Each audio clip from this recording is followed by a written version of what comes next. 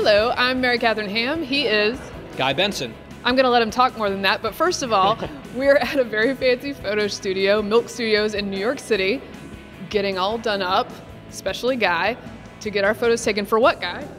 Our book, End of Discussion. We're doing the cover photo shoot here. End of Discussion, I think, really captures just intuitively what the book's about, but it also has this connotation right from your childhood where a parent pulls rank on you and says, you're going to finish your vegetables before you get dessert. End of discussion. It just shuts it down. And I think that's sort of what we're saying some people are trying to do to society and to conversation.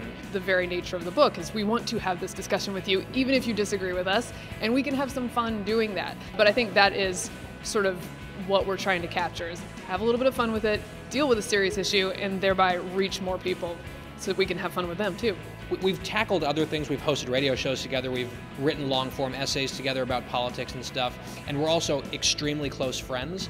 And so the fact that we were able to just sort of like jump in and do it, like the fun part's next. The fun part is talking to people about the book and what we care about and meeting people and chatting. Like that's our lifeblood. That's why we're in this. I think the most important thing to free speech in general in America is for people to buy this book. Beyond that, I don't really know what else to say. It is the most important thing in the world at this moment.